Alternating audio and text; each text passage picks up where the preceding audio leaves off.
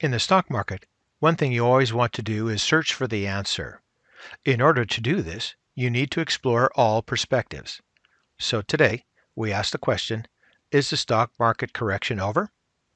In order to answer the question, we're going to look at research from Canaccord and MarketWatch, along with a third perspective. So let's take a look.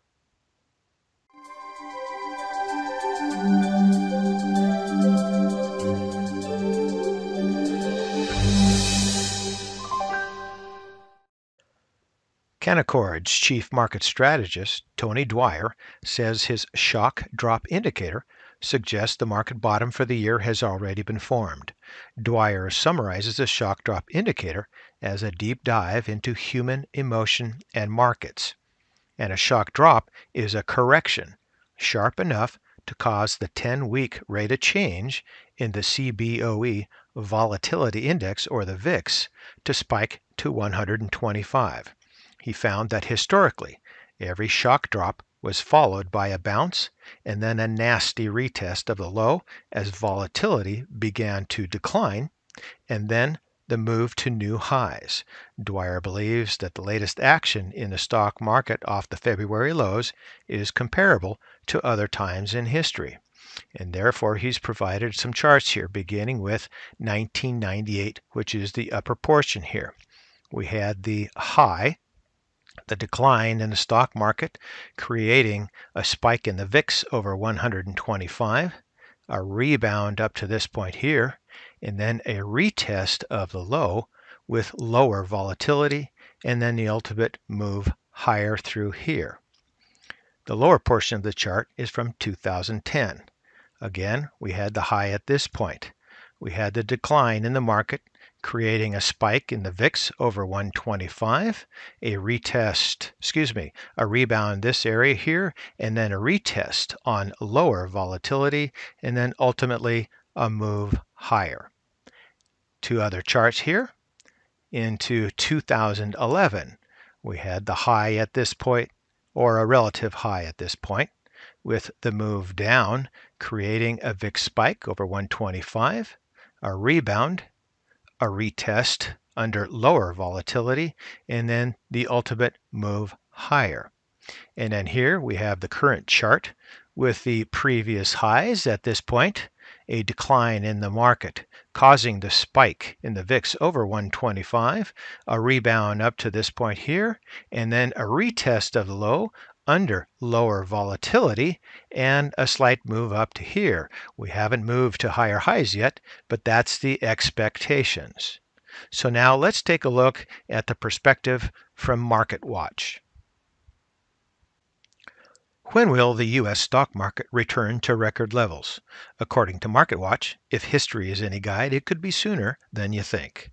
Stocks have seen solid gains thus far this month, as is typical for April, with all three major U.S. indexes up about 2%.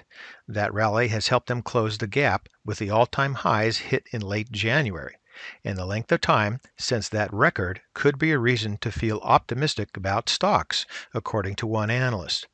On average, stocks fall for about 13 weeks after a correction before beginning to rebound, says Jeffrey Kleintop, who is the chief global investment strategist at Charles Schwab and Company. Based on that, he wrote in a note, the stock market correction might be over soon, although he cautioned that heightened volatility may not be going away for a long time. And they provided this chart here. And as we can see, with a typical average 10 to 20% correction here in the blue, following the top here and the decline through here, and in about the 13-week time frame, the typical 10 to 20% correction is over and the market is on its way back up. Now, if it's an average bear, from the top here, the decline down to this point, and we maybe move up in a rebound, but then we're off and going on the way downward through time here. Now, the current market is in the green, as you can see here. And again, we're nearing that 13-week period. Therefore, apparently, we will know soon enough if we're going to be a typical average 10% to 20% correction and on our way up, or if we're going to be an average bear and head on down. We'll see soon enough. Kleintop further wrote, the stock market may revive as the earnings reporting season unfolds and tax refunds are invested over the remainder of this month. Of course, markets could still suffer losses this month as worries over trade wars, currency wars, and actual war, among other factors, combat investor confidence.